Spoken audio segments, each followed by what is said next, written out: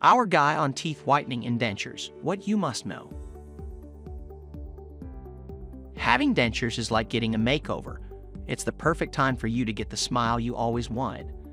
However, it will be weird to see shiny dentures together with your real teeth, which may be naturally yellowish or stained from drinking too much coffee or wine. As such, one frequently asked question among patients who need new dentures is if they should whiten their teeth before getting an artificial set. When is the best time to whiten your teeth when you're planning to get new dentures? Understanding the process of teeth whitening. Before considering to undergo teeth whitening, you need to know why your pearly whites aren't so white. It may be natural due to poor oral hygiene or staining due to particular food and drinks. There are different ways to restore your teeth's brightness. For simple staining, you can undergo simple dental prophylaxis or deep cleaning of your teeth performed by a dentist. You may also buy take-home cleaning kits available at most dental clinics. There are also bleaching products being sold at most drugstores. These options vary in terms of their cost and results. However, if you go with the DIY option, know that there will be certain risks involved. Most whitening products have hydrogen peroxide, while some use activated charcoal. These bleaching agents can cause excessive wear on your teeth's natural enamel coating over time.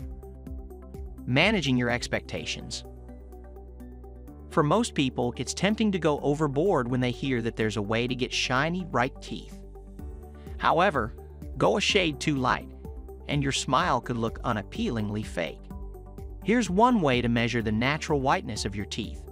Go to the mirror and check out the whites of your eyes. Your teeth should just be a little lighter.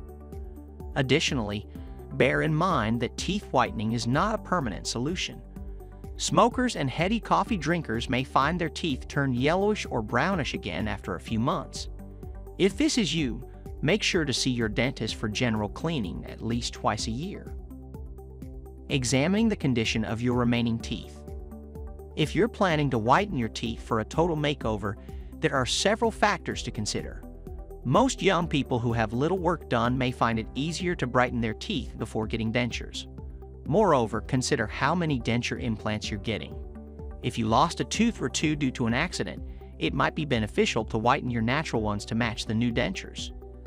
If you've already had a lot of fillings, crowns, and other work done, whitening your teeth will not significantly matter.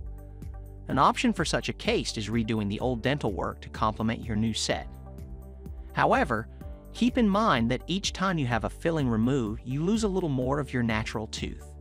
The dentist will have to drill deeper into the enamel, which could weaken the tooth structure. Choosing a good dental clinic is vital in getting excellent dentures to make your smile more radiant than ever. Give us a call to book your appointment.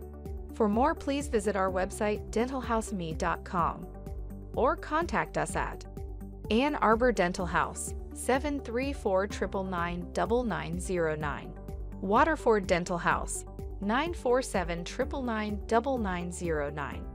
West Bloomfield Dental House, 2484-822222. If you like this video and want more amazing videos, then don't forget to subscribe our channel and also hit the bell icon for getting latest videos.